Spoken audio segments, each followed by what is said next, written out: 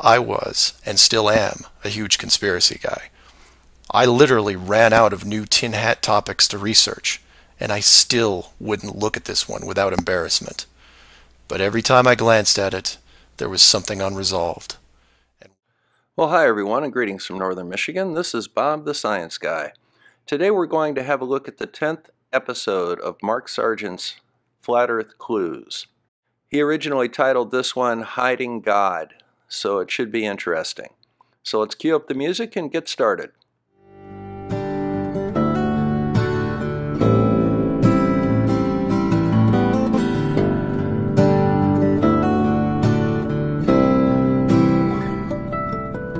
Flat Earth Clues, Part 10, Hiding God. This is part of a series of clues that can help you get your head around both the design of the flat Earth system we live in and who has been involved in the deception to hide it from you. As you can tell from the title, I'm taking a different approach. Eventually, I was going to have to address the question of what happens next, or what we do now with the information at hand. If you've made it through the guide and the first 9 clues, then at this point you're either buying into the flat model or on the fence. If this is the first one you went to because of the title, I recommend you go back, because we're not going to do much in the way of reviewing. But if you're still with me, then you would agree that 1, the world you've been taught has been kept from you, and 2, one way or another, you would like to prove this out. So how is this possible? The authority in question, who created what you call the globe, is guarding all the gates. They protect the sky, the outer edge, and most importantly, the education system that shows us at an early age what they want us to see. Nobody listening to this has their own spaceship or advanced rocket program. Nobody actually owns a long-distance icebreaker. And while some of you may have a private plane, I wouldn't recommend testing a military barrier that technically doesn't exist. But then again, you have to remember that this is not the story of David and Goliath. The hidden world was never going to be sustainable forever. As a civilization evolves, the tools the authority uses as a method of control become more vulnerable. I've learned many things about systems over the years, and one thing that I find most interesting is as layers of strength increase, the higher the chance that they can be used to your advantage. Now before we get into this too deeply, I think there's a couple of things that we probably ought to go over. First, Mark is rehashing his "the world is a Hollywood set" concept. He is using the Truman Show analogy to say that the entire Earth is some sort of set being controlled by a puppet master somewhere. He terms this puppet master the authority. And the authority not only controls access to the outer rim, to the Earth, and to the sky, but manipulates this through the education system to hide it from us. Now I think, given the title of this video, we need to ask ourselves a question.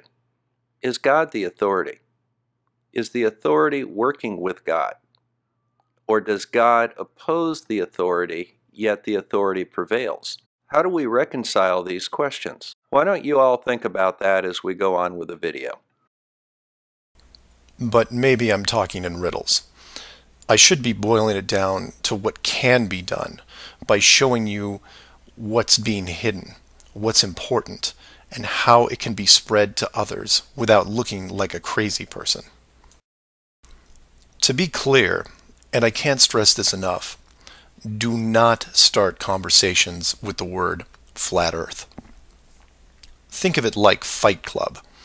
The first rule of Flat Club is that you do not talk about Flat Club. Before you started waking up and watching all these things, you were like me. You laughed and mocked everything that was flat Earth. You may have learned faster than others, but the knee-jerk reaction by 99% of the people was created the day they sat down in a classroom and stared at the globe. Look at the videos. Not just mine, but others who are putting forward some great arguments, and ask the questions that people can relate to. You know, Mark raises a very interesting point here. If you want to be taken seriously by people, there are certain things you should probably avoid. Obviously, mentioning flat Earth right off the bat is something that you should avoid because it's quite a change to what they are used to understanding about their Earth. You know, another thing that you might want to avoid just as much as mentioning flat Earth right off the bat is making statements that people will immediately dismiss as being absurd. Everyone that you speak to would have seen the universal downward acceleration of 9.8 meters per second squared that occurs at every point on Earth. So making ridiculous statements like gravity doesn't exist or that it is just a theory is not going to go over well with thinking people. If you wish to approach this subject, you must acknowledge the fact that there is a downward acceleration, but you can say, we don't know for sure what's causing it. While many will still disagree with you, at least that's an intellectually honest answer. You know, another subject that you might want to avoid is your belief in other conspiracy theories. So for example, if you want to talk to somebody about the flat Earth without mentioning the flat Earth, I probably wouldn't say the moon landings are fake, Bigfoot's real, UFOs are aliens, 9/11 was an inside job, or a host of other offbeat conspiracy theories that would brand you as being a tinfoil hat wearing nutcase. While I would personally brand this as focusing on one delusion at a time, I think you get my point. I'm going to introduce 3 very important questions that you can use, each with a statement that precedes it, and each statement is a motivation for a different group of people. If you don't fall into one of these 3 groups, then I guarantee you know people that do. The first statement is this: you are being hidden. What do I mean by that? Well, this goes back to Clue 7 and Clue 9, which talk about the flights in the Southern Hemisphere. If you are flying a plane over the Southern Hemisphere, your flight is not being tracked. How can this be used to find out the truth? It's simple, it's quick, and it costs no money. No matter what country you live in, send a quick note to your local, state, or federal representative and ask them this question: why are citizens of our country flying over oceans without the safety net of the GPS system? And remind them that GPS stands for global, not partial. Without GPS, anything could happen to your plane and no one knows where you are. And while you're at it, remind them that the GPS system was built by the United States Department of Defense, who never does anything small. The system that is in effect now has what appears to be huge deliberate gaps in the Southern Hemisphere only. Do not mention flat Earth. Just voice your concern about the safety of you, your loved ones, and your fellow citizens. Will they get back to you? Possibly. Will they give you a satisfactory answer? Not a chance. Because they will only have what the military gives them. What this will do, however, is create a unique buzz in certain circles that may prove to be useful later. The more politicians or high-ranking officials you contact, the greater the noise. The motivation here, as you can tell, is general public concern. Well, my advice here is twofold. First of all, it would be good to at least know how the GPS and the aircraft location system worked. We went over this in episode 7 and episode 9, but it's still coming up here in episode 10. GPS itself is a receiver-only unit. It simply tells you where the box is in reference to 4 satellites. It doesn't transmit that location anywhere else, and it is not used for flight tracking. Location depends on land-based radars painting the aircraft and receiving this data from the GPS or the ADS-B unit. This is actually a public safety issue that you can impact on, and that is to encourage your representatives to require or make it easier for aircraft to report their position via satellite. There are some efforts underway to do that right now, and you may want to educate your legislator on how this system works, where its weaknesses are, and how it can be fixed. Now, what Mark is attempting to do here is indeed get a buzz going in the halls of state legislatures and national legislatures. This is not always a good thing from a public policy standpoint. CNN recently reported that 20 state legislatures in the United States have introduced bills to make it easier to opt out of vaccinations. These bills were introduced in response to noise from anti-vaxxers, and they are roundly opposed by the World Health Organization, the American Academy of Pediatrics, and basically anybody that knows anything about public health. It is basically legislators trying to get reelected by pandering to different vocal groups in their constituency at the expense of good public policy. The second statement is this: wealth is being hidden. What do I mean by that? Goes back to Clue 2 and every other mention regarding Antarctica. In 1954, it was announced on national television that the continent was just millions of miles of rich energy resources. And by 1959, it was sealed off like Area 51. Mark, please, just stop. The South Pole is not sealed off like Area 51. People go there all the time. There are thousands of people that live and work there. It's just not true. You know that it's not true, so please stop saying that. How can this be used to find out the truth? By contacting anyone you know in either the petroleum, natural gas, or mineral industry. This means ExxonMobil, British Petroleum, Royal Dutch Shell, Chevron, ConocoPhillips, BHP Billiton, Rio Tinto, Glencore, Anglo-American, and there are many others. Find anyone in these companies and make inquiries about their prospects in Antarctica. Send them the link to the Admiral Byrd interview and ask them why, if there are no environmental conflicts regarding oil, gas, or mining, why aren't they allowed to even petition the idea, even when the world's energy resources are dwindling more every day? Put the sound of money in their ear. They may not be able to break through the decades of red tape laid out in front of them, but it will create a buzz from a different side, the motivation of greed, and of pristine resources just begging to be harvested. You know, one of the biggest environmental controversies right now is drilling for oil in the Arctic National Wildlife Refuge. Do you honestly think that there is no concern for environmental issues, nor would there be any controversy if oil companies tried to drill for oil in Antarctica? I mean, really, the Sierra Club would probably have a stroke. Not to mention the fact that you would have to get every country that signed the Antarctic Treaty to agree to it, which would probably end the Antarctic Treaty, which would probably lead to a land rush in Antarctica to get these drilling tracks done, and quite frankly, that could lead to violence over resources. In other words, all of the problems that the Antarctic Treaty was set up to prevent. The bottom line is that is a profoundly bad idea.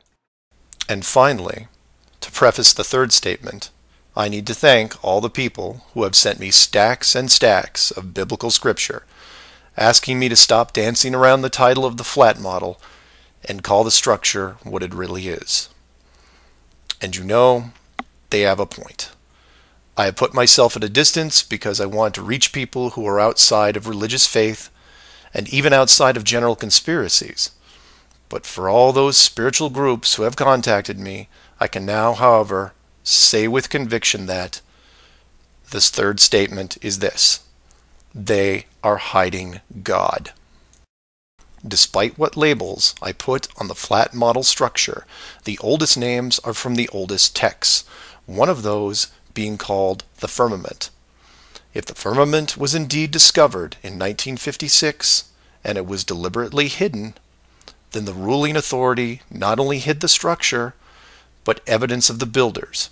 And by builders, I mean creators, and by that, I mean what people define as God. Well, first of all, Mark, making the assertion that they found the firmament in the 50s is very different than presenting evidence that they found the firmament in the 50s. So basically, you're talking out of your tail. The second thing I want to bring to your attention is that the Bible is not a science book. It is a book of faith. And if you look at one of the key tenets of faith is accepting something without evidence. If you prove it with evidence, it's no longer faith. I and many others in the science community simply don't have a problem with faith. Just don't confuse the two. Hiding God could be considered one of the worst ideas of all time. And if you are a person of great or small faith, you have a vested interest in any evidence that would solidify and vindicate your years of dedicated service. If a structure was found that had, for all intents and purposes, the handprint of God on it, then the ruling authority has no right to keep it from you. There are billions of people on this world who have personally dealt with the concept of God and would like to know for sure if these beliefs are well placed.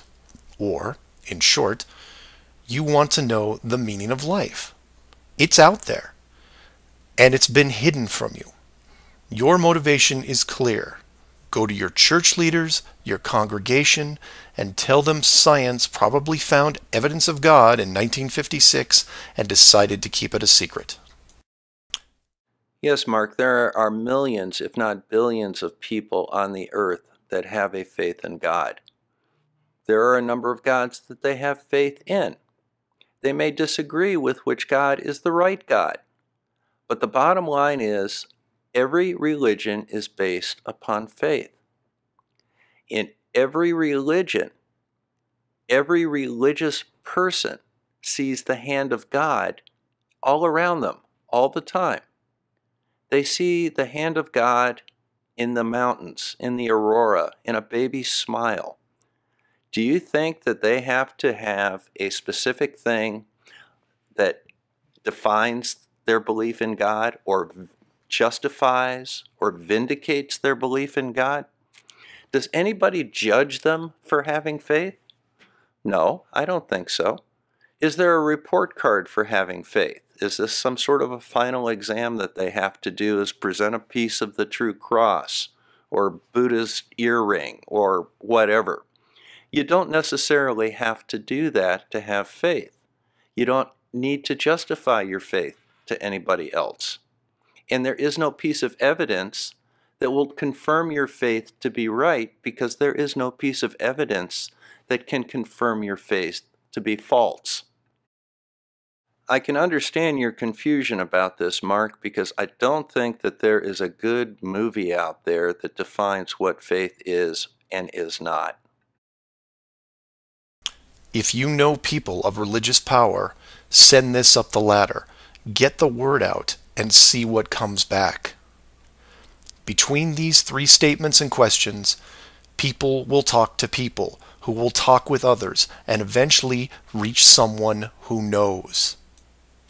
This isn't a grassroots or groundswell movement that takes a long time, because the system that has been used to mold and control you these past years has been based on speed, and by that I mean real time.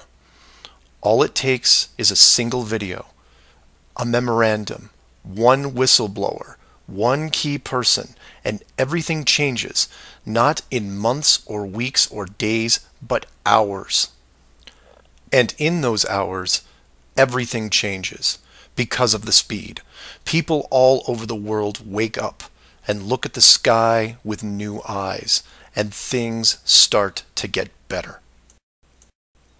One person, that's all it takes. One person to come forward and share what has been hidden for so long. Maybe someone who is tired of all the games. Maybe someone who has gone year after year burdened by such a heavy secret.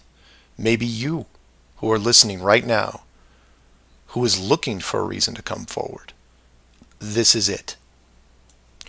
And if you don't want to walk into the light and be the hero, I understand. But if you can't, for whatever reason, then be anonymous. Share the message and help us make this world better, because it can be better. For everyone else, give this person an opening.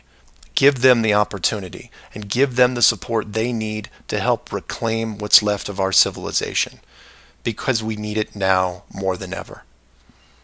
I will keep spreading the word for as long as I can, in hopes that everyone that hears it starts seeing things with new eyes. And I encourage each of you to do the same. And maybe one day we will learn to treat others better than we treat ourselves. Folks, this is Dr. Todd Grande. He's a psychologist that's been featured on this channel a few times because he has some really insightful comments on conspiracy theories and the flat earth. He actually addressed this very issue, and unbeknownst to Mark, he is actually bringing up the one logical fallacy of conspiracy theories such as this. It's been stated that Admiral Byrd found the firmament. Now, he had people on that expedition. He came back several times, including with a large military expedition involving thousands of people and aircraft. Tens of thousands of people have worked and researched and lived in Antarctica. Thousands of tourists have gone to the South Pole and Antarctica. There are tourist flights that go over parts of Antarctica. There are tens of thousands of National Guardsmen that flew the supply aircrafts into these research bases. So where is the Eric Snowden? Or in terms that you would understand, where is Neo? How much difficulty did they have keeping the Manhattan Project secret for 3 years? Do a little of your own research and see how good they were at keeping that a secret. Who knew about it? Did the Russians? Yep. Did the Germans and the Japanese? Don't know for sure. Why don't you go find out? You call for one whistleblower to come forward, either publicly or anonymously. Well, you've had 70 years, Mark. Why aren't there any forward now? Human nature would dictate that you would have to have some by now. And for that matter, why hasn't Eric Dubay gone down there? Why haven't you? Why hasn't somebody from the Flat Earth community gone to the South Pole and found the firmament? You came up with $20,000 for a laser ring gyroscope just to check for the rotation of the Earth. Why don't you buy a ticket and go to the South Pole, Chief? Do your own research. Well, this is Bob the Science Guy signing out from Northern Michigan. Thank you for stopping by, and make sure you like and subscribe to my channel. This rabbit hole's too deep for me. Feel my brain getting real sore.